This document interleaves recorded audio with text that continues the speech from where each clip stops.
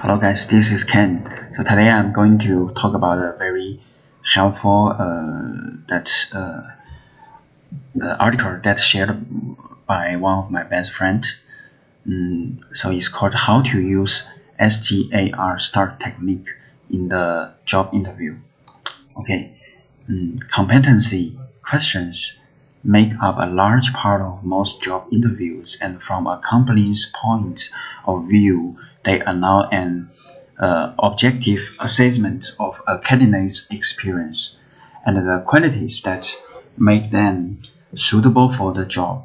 Is known as the STAR technique, and by using questions that require these types of answer, it is easier for the employer to compare all the people who are applying for the job in a methodical and structured way.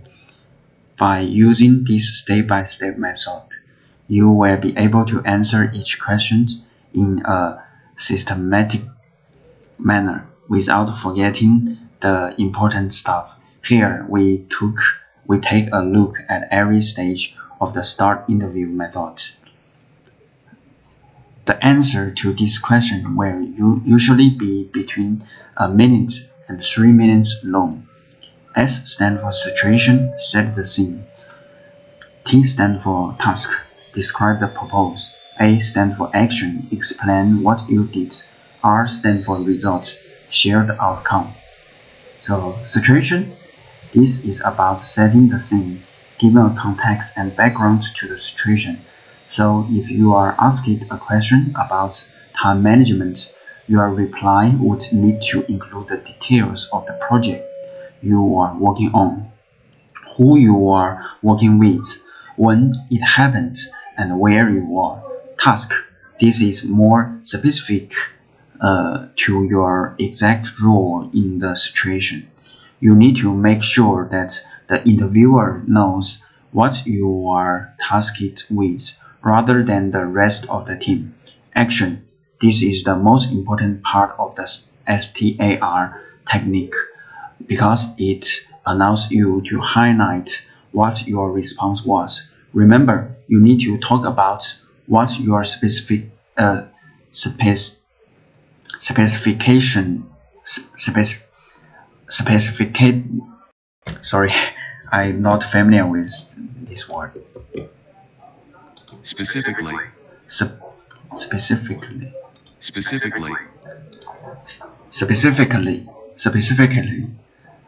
Did. So using I rather than team actions. Otherwise, you won't be showing off the necessary skills the employer is looking for. Be sure to share a lot of detail. The interviewer will not be familiar with your history, although remember to avoid any acronyms and institutional language.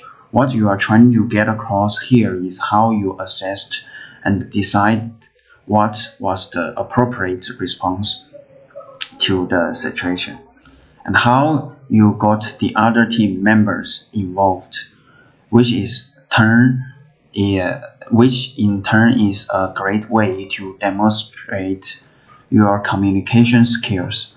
For example, when you are asked about dealing with a difficult personality on your team, you will talk about how you decided to take a certain course of action to avoid making the situation worse or upsetting the individual. The result should be a positive one, and ideally one that can be quantified. Examples include repeat business and the increase in sales by 15% of saving the team 5 hours a week.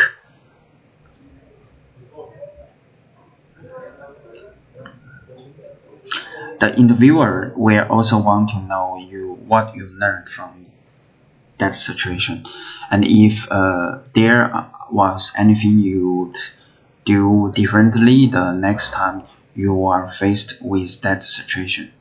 The STAR technique enables you to showcase your relevant experience with the interviewer in a methodical manner. we recommend doing some in-depth preparation before the interview so that you can have some great examples to quote. Alright, now is the end of this article.